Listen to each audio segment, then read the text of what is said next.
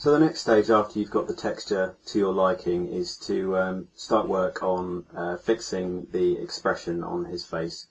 Now I am definitely one for a neutral expression on a face. Obviously in this he's smiling, which is fine. I mean, you can keep it like that, absolutely, but you know, for me, I actually prefer to just neutralize any of that kind of expression. So just because I think it looks very, very weird in game. So I'm going to enable your limit selection to visible. In fact, I'm just going to enable the screencast just so you can see what keys I'm pressing. So I'm going to enable limit selection to visible, and I'm also going to enable proportional editing, which obviously gives us the ability to mess his face around. I'm going to obviously make it a bit smaller. I'm just going to take that smile out.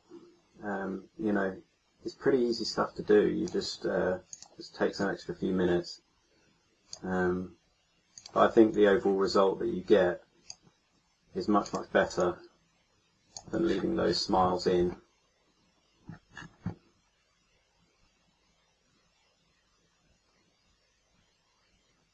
So I'm fairly happy with that.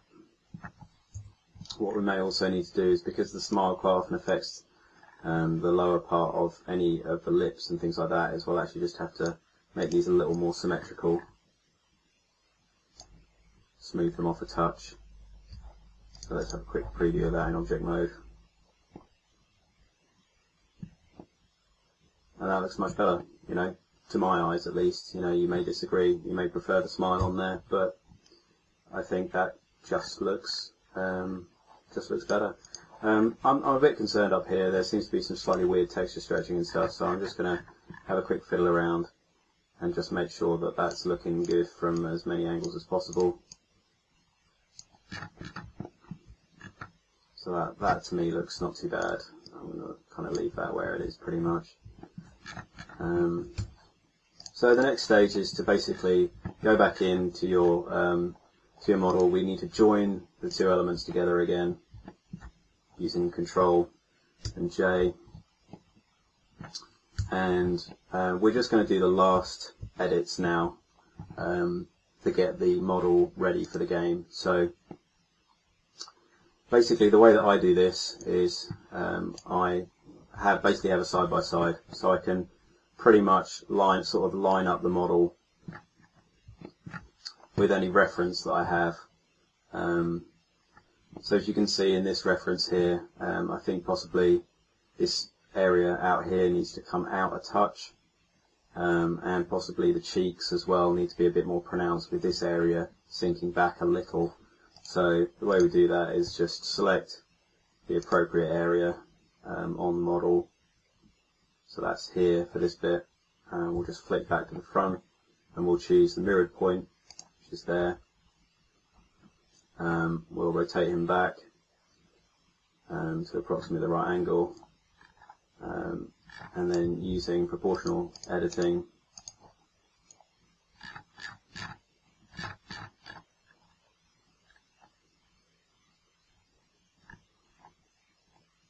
we'll just increase the size of that forehead area ever so slightly, which will obviously be on both sides, sort of what we want. And you know, we'll do the same here, although actually that doesn't look too bad from that angle, but I think possibly this kind of cheek area needs to come out a tiny bit, so we'll just select that and its mirrored component, which I guess probably about here, maybe one out, yeah, so we'll go with that, and rotate him back so he's approximately the right way, and just pull those cheeks out a little bit, trying not to affect anything around the eyes, like that. Actually, that looks a bit weird in that view. Perhaps we better operate on those individually, so pull that out a little. Possibly pull them out this way a little as well. And on this side, you know, we'll perhaps select it slightly lower, like that. Perhaps sink these areas back a touch.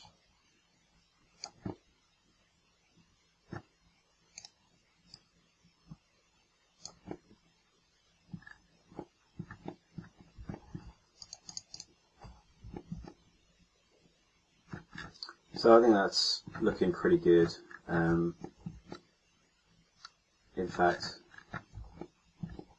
you know, if you want, you can keep working. You can keep working and working and working. Part of you know, working on models of PES is actually knowing when to stop. You can keep going and going and going, but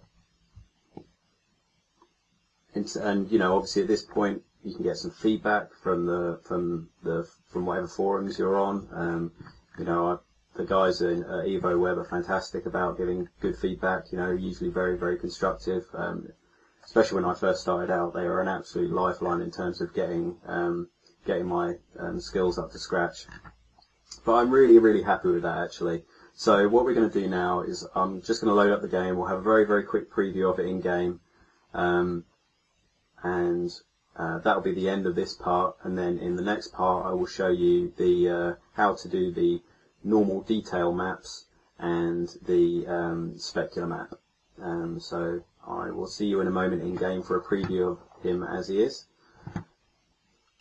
Actually, before I forget, obviously I just want to run through this and reiterate it one more time, just because I think it's worth doing.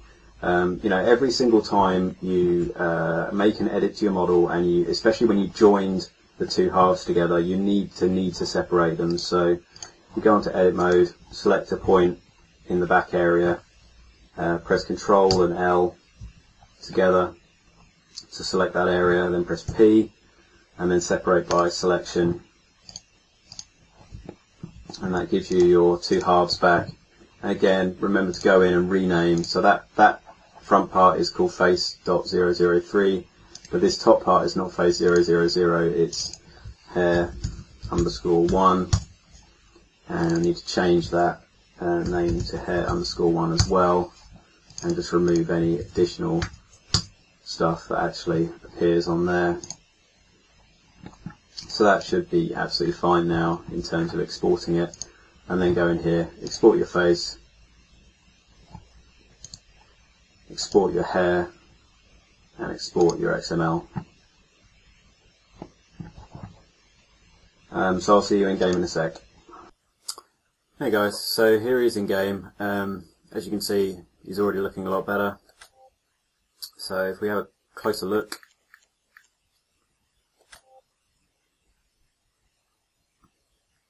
you know, we've taken the expression away. The actual shape of the face looks good. Obviously there's a weird error with the hair underscore 2 part at the top, which we can fix in a sec.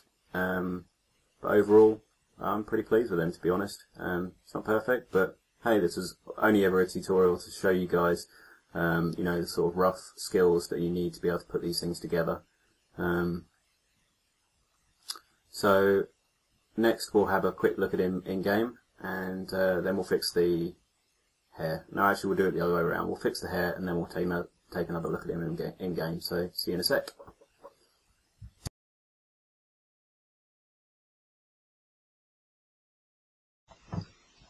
So I'm back in Blender now, and what we're going to do is just fix up the hair underscore 0 part, just so we're not working through the mesh. So I'll start by, and it's very, very important to use proportional editing on this guy particularly, and you know, obviously start with a broad brush and just pull it out so you can actually see all of the geometry.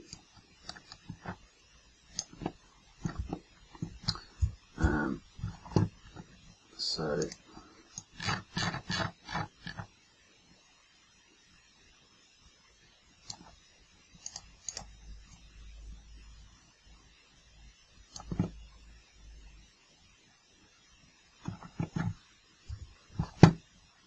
and in the same way as you started, you know, as we started with the very rough modelling, just, you know, keep massaging it until it looks right, really.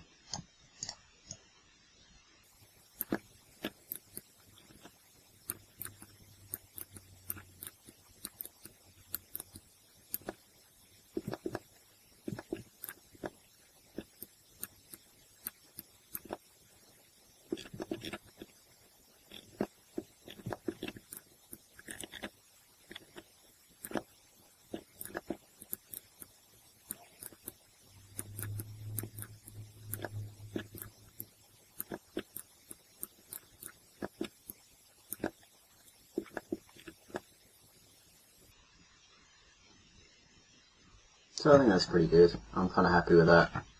You know, there might be a few more errors that will need to be picked up. But you can see the general principle. It's just basically about getting this form to fit the head.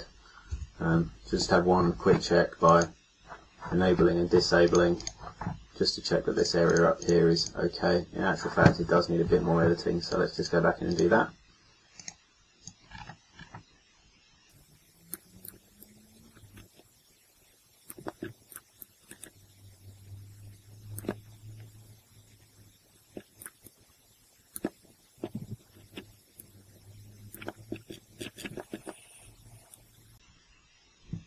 Okay, I'm happy with that now. So if we make sure everything's enabled up here, you haven't joined anything, so you know these two are still separate halves, and everything's enabled. Just very quickly move that in there.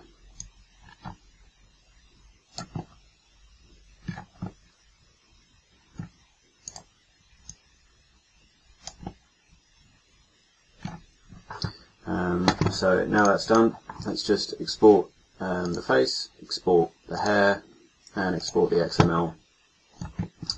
And I'll see you back in game in a sec, and we'll have one final preview.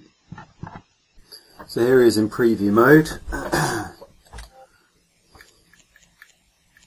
So if we have a closer look, you can see that now we've moved that mesh in, that it looks a lot better. There's still a couple of small errors which we'll fix before release, but for the sake of giving you guys a preview of what he's going to look like in game, then this works fine. So pretty happy with him really.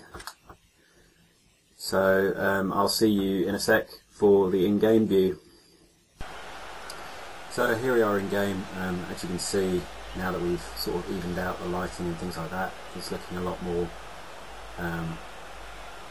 Konami or PES style, I suppose you could say. You know, there's obviously still that error on the side of his head, which will need to be fixed before release, but that's easy to do. Again, just moving the mesh of _0. But yeah, I mean, I'm pretty happy with him. I think, you know, it's fine. Nothing groundbreaking, but it's shown you guys how to create a player for PES. So what comes next is basically I'm going to do a few finishing touches, and then I'm going to show you how to do the normal maps and the specular maps, which is going to add an extra layer of detail to the model, and then it will be packaging up the final file ready to put online. Cheers guys.